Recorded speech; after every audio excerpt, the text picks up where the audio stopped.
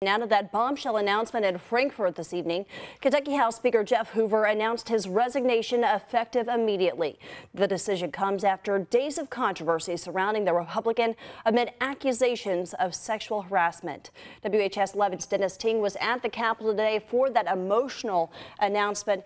And Dennis, it sounded like he was having a hard time getting through this one. Well, that's right. Well, Jeff Hoover said he will be stepping down from his position as the top Republican in the Kentucky House. But he says he will continue serving as a state representative and continue to reiterate he did not commit sexual harassment. Hoover says his decision to step down as Speaker of the House is because it would be difficult for the legislature to move forward in the upcoming session with allegations dominating the conversation. He admitted to sending inappropriate text messages and engaging in improper banter, but claimed it was all consensual and that there were never any sexual relations. In his news conference, Hoover asked the people of Kentucky for forgiveness, but continued to emphasize he did nothing that constituted sexual harassment, and his resignation was not about himself, but for his colleagues in the state capitol. That is not fair, in my opinion, to the people of this state. It's not fair to my caucus members. It's not fair to the legislative process that I have worked so hard to improve.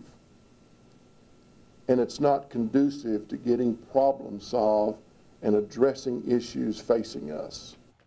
Hoover did say he would be leaving the speakership with no animosity towards anyone, but did suggest people have used the allegations as an opportunity for political gain. Hoover didn't mention any names, but he did bring up the pension crisis facing the state and the criticism he has taken in voicing his opinions on the topic. Now, yesterday, Hoover released a statement criticizing Governor Matt Bevin for his announcement about sexual harassment, questioning whether the governor wanted to, quote, remove a voice that dares on occasion to disagree with him. And a number of Kentucky lawmakers and political leaders have responded to Hoover's resignation over the past few hours. We have compiled these statements on our website, WHAS11.com. Dennis Ting, WHAS 11 News.